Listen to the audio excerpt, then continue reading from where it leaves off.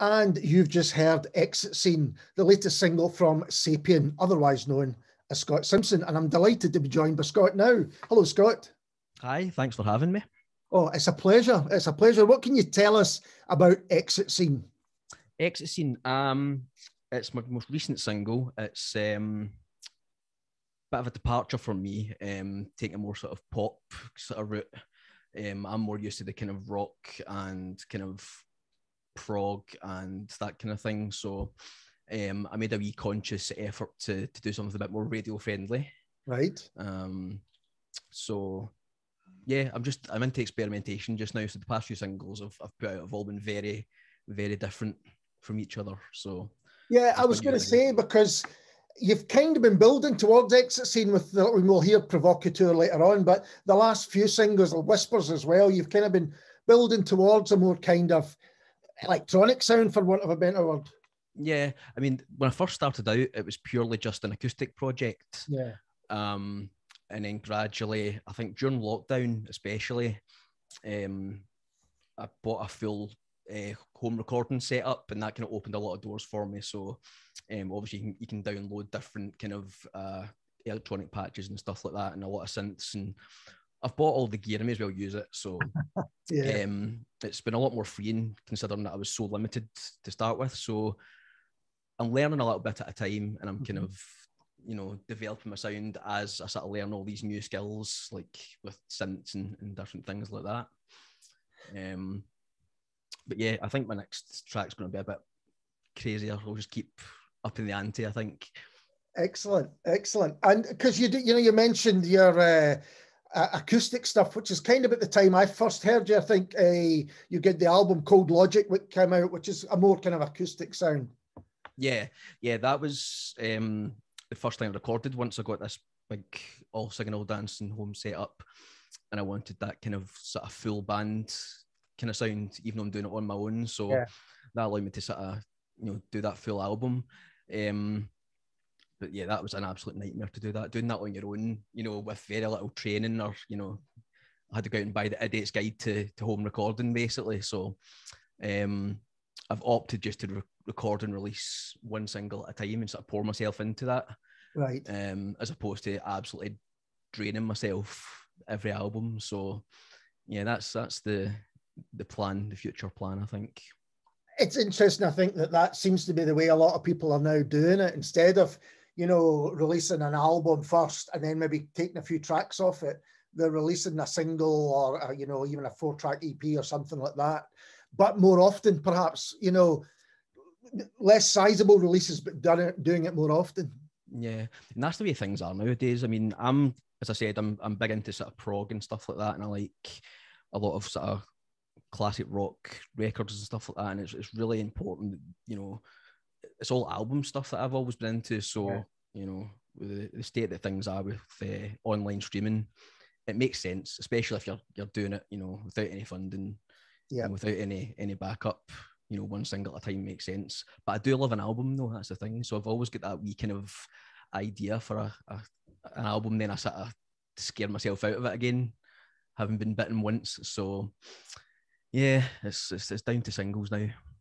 So you recorded your recent stuff obviously during lockdown, and as you say, you've got the equipment in to do it.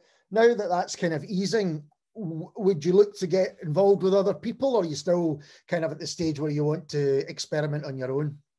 It's funny that you should say that. I mean, the past few weeks, I've been sort of considering more and more about looking into getting a wee band put together, because, as I said, all these songs are building up, and I'm adding more and more elements to them all the time, all the electronic stuff, all this kind of full band kind of setup. And I've been going out and playing all these songs, they're all written acoustically to start with, right? Like I've always done. But I think, in certain places and certain songs, it can be a bit lacking playing live, I feel. So I think it would be really suited. A lot of the songs would be really suited to a full band. So that might be my next wee ventures, to go out and sort of start advertising for a wee drummer and a wee bass player and see what happens. Oh, excellent. And you talked about your influences. And actually, before we spoke, I looked at your Sapienn influences playlist on Spotify, and it really is varied. It's fantastic. There's some great music on there. But I've just to take a few examples. You've got A Perfect Circle, you've got the Smiths, and you've got Duran Duran, which I've kind of got in my record shelves as well. It's absolutely that breadth of things. So you basically, well, I'm interested in what has influenced your recent music then. Funnily enough, I think it's purely just listening to the radio. I made a concerted effort to, when I'm in the car, to just put on the radio, which I never used to do, and listen to what's current. So, Dua Lipa, I started listening to her. What was the last thing I heard?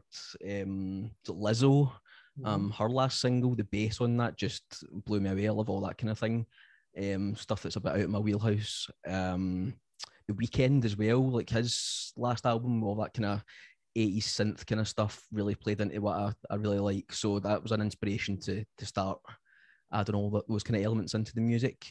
So yeah, it's one of those things. On top of that as well, I've kind of started looking backwards as well. Like all my kind of roots in music are all in kind of like metal. I used to be in a lot of metal bands when I was younger, and I've kind of gradually kind of morphed into whatever I'm doing just now.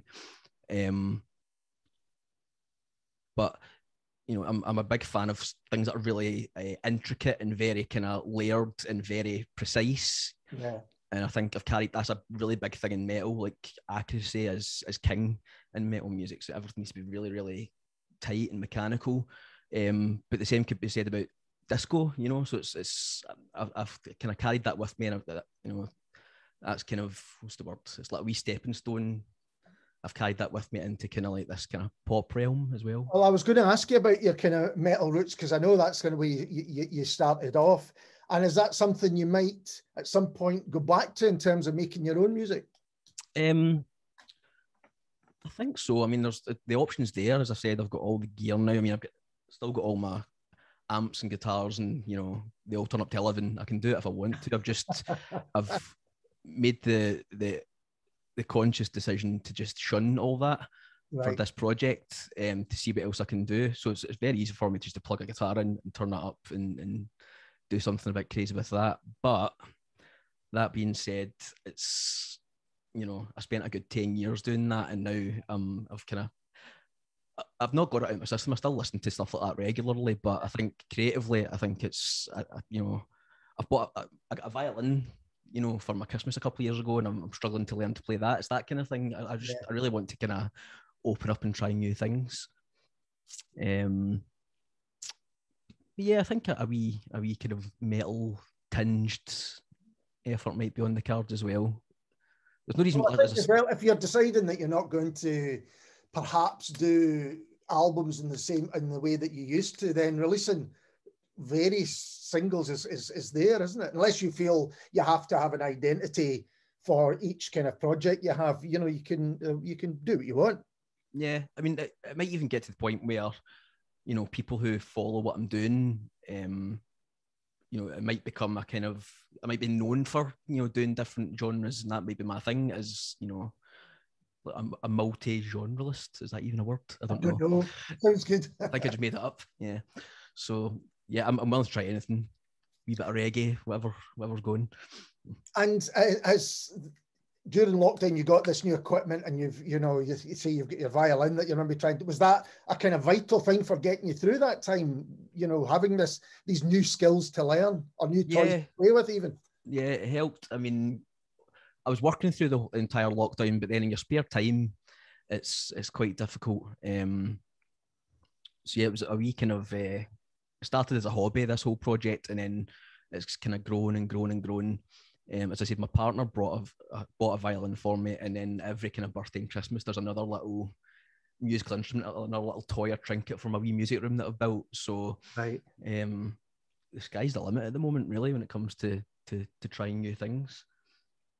Yeah. So now the Exit Scene's out, are you already thinking about what maybe your next single will be, or is it kind of too soon for that? I've got plenty on the horizon. I've got a computer full of stuff at the moment. I've got 2 or 3 tracks I just need to throw some vocals on there. So I've got choices. I've got a ballad, I've got a heavier one, I've got an electronic one. So however the mood kind of hits me, I might just roll a dice and see what comes out. How do you choose? How do you think, right? Do you think of your singles? Because it sounds to me like there's a progression going on. As I said, you had Cold Logic, and then you had the singles that you've brought out more recently, and they seem to be more kind of, as you say, radio friendly or electronic, or however we want to describe them. Do you think that, well, next there'll be another step in that, or are you tempted to do something completely different?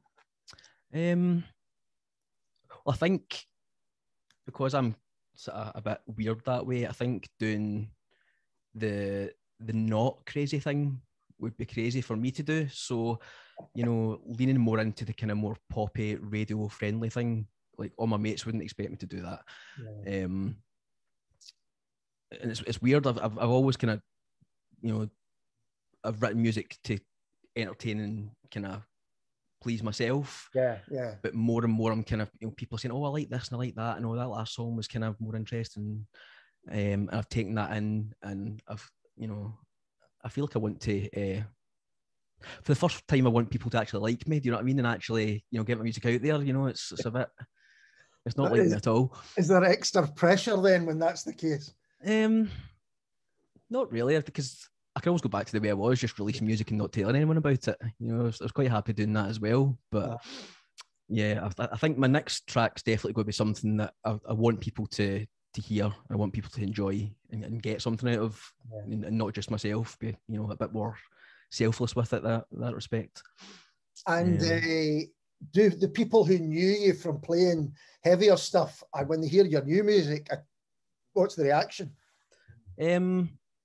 I don't know, because I mean, a lot of the people from back in the day, from that sort of underground Glasgow metal scene, I only keep in touch with certain people, but the people that I still speak to are all great. And I mean, it's quite an eclectic bunch of people as well that like that. I mean, the old people who like kind of Rammstein and Slipknot and all that kind of stuff, they also listen to the radio and listen to Dua Lipa in the weekend and all that. You know, it's I think people underestimate that. You know, the folks think, oh, well, you played that once and therefore that's what you play from now on. And actually, as your influences playlist shows, you listen to a real wide range of things, and that's, you know, how it should be, I think. Yeah, everyone grows up with their parents' record collection, you know, and then they kind of, I think when you go to school and it's your pals that kind of get you into all the kind of rock music and things like that, but your parents have all this wee treasure trove.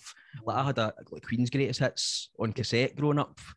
So it's that kind of thing that kind of got me into music. And then it wasn't until later in life that, you know, all this kind of like Limp Bizkit came out and I went crazy for that. You know, it's that sort of daft stuff that it hits you at a certain age. That's right. Absolutely. So, but yeah, I think I've matured past that slightly. Well, I have to say, I think Exit Scene's the best thing you've done. I've heard the yours that you've done so far, and I'm looking forward to what you do next. Well, thank you. Well, that's the exact thing that I'm going for, is to please other people for once. There you go. You have succeeded, Scott. Listen, thanks very much for taking the time to have a chat. I really do appreciate it. Thank you for having me. And this is Sapienn and Provocateur.